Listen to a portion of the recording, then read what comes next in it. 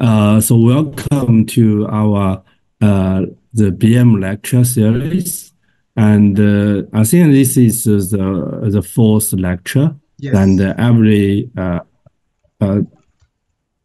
Tuesday, we after in Beijing's time it's the evening, and I think in Egypt time in Cairo's time afternoon, it's just afternoon. Yes. In afternoon.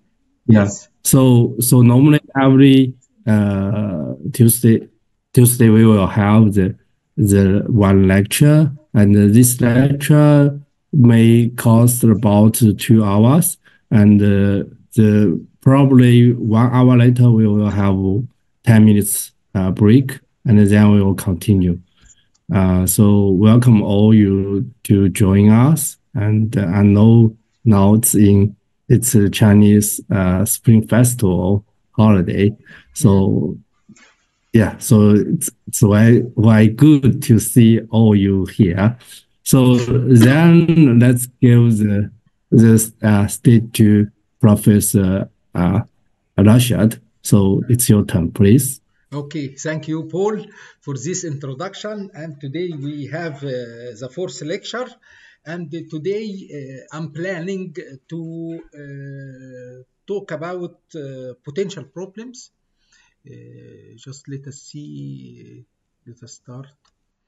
So today we'll talk about potential problems. In 2D actually, so we started with 2D problems. In the previous lecture we started talking about index notation. So we started for higher dimension more than one dimension. We moved to higher dimension more than one dimension. In potential problem we will start with indirect formulation.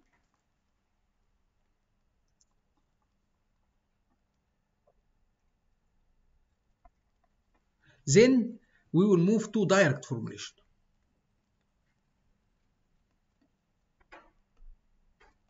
The best thing about the indirect formulation, we will have also some notes about the discrete indirect formulation, or what we call it the method of fundamental solution.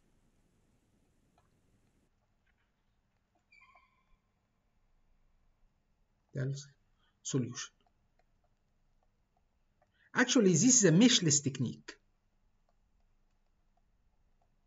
And it is very easy. Even we will solve a problem,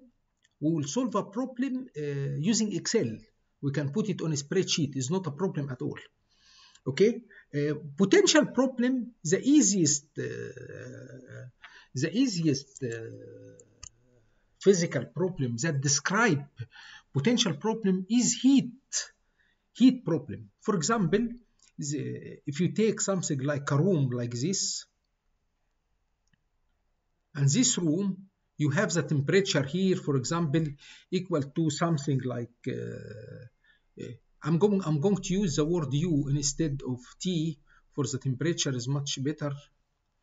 This is a temperature, U is a temperature. For the potential, I'm going to give it like 0. And here is U equal, for example, 300. And this side of the wall is insulated, and the other side of the wall is insulated also. That means du by dn equal to 0. Du by dn equals 0. That means there is no transfer in this direction. There is no transfer of the heat in this direction. This term, we call it flux, the heat flux or something like that, and we give it the word Q. We give it the word Q. So I'm interested now at any point inside here, any point X inside here, I want to compute U at X, at any point. And this problem you have here, X1 and X2. So you have here X1 and X2. At any point, I'm interested to compute the temperature at this point.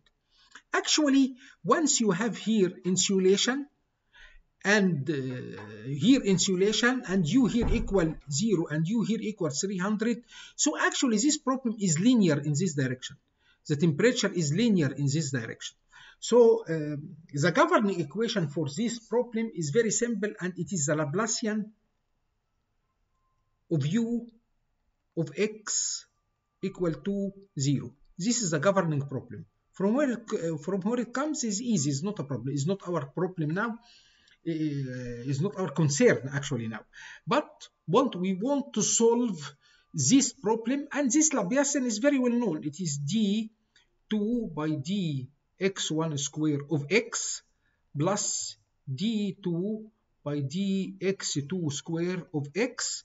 This is apply on u of x equal to 0.